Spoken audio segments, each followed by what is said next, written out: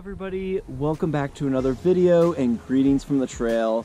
This is Derek Partridge, your Northern Nevada Realtor, and I'm here at Alum Creek in West Reno. This is a really cool trail. It starts off in Coughlin Ranch as a green belt with a paved asphalt trail that meanders along this very creek. And it slowly transitions up this dramatic canyon to where I am now in Forest Service land, and it turns into a dirt trail and it goes up very steep inclines as it follows this this creek up into the eventually Mount Rose Wilderness. So the cool thing about it, though, if you're a mountain biker, this is great because you can take Forest Service roads up to the top of this trail and ride it down, and it's really cool. Just watch out for hikers because there are some tight corners and some cliffs and things like that as you go up further into this canyon. But anyway, I really encourage you to check it out. I actually just found out about this trail and stumbled upon it this past weekend, so I'm really excited about it.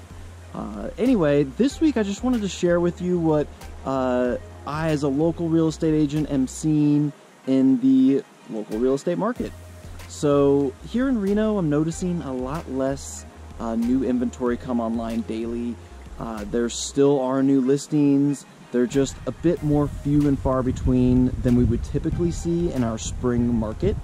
So if you're sitting on a vacant property and you want to sell it, this is a great time because you don't have a lot of competition and agents are able to show vacant properties, so that's another great thing.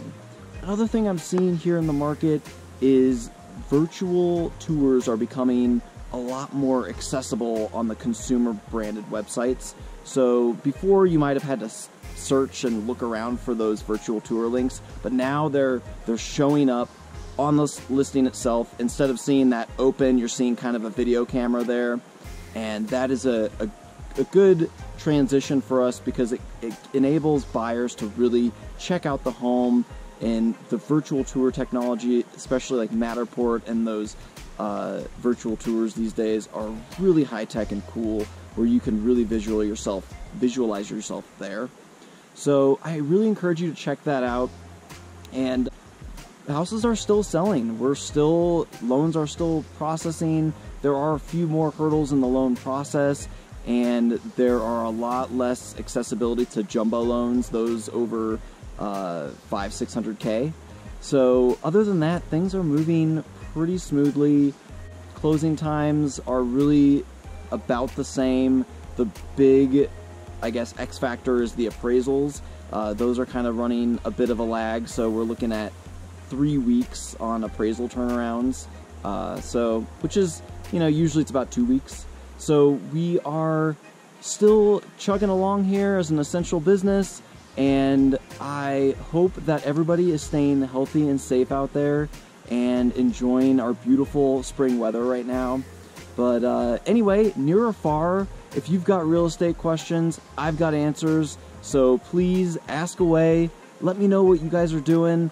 I love to hear about home improvement projects that folks are working on, or maybe yard projects this spring while they're in quarantine. I'm doing a few around the house myself. So anyway, stay healthy and safe, and we'll see you next week right out here on the trail.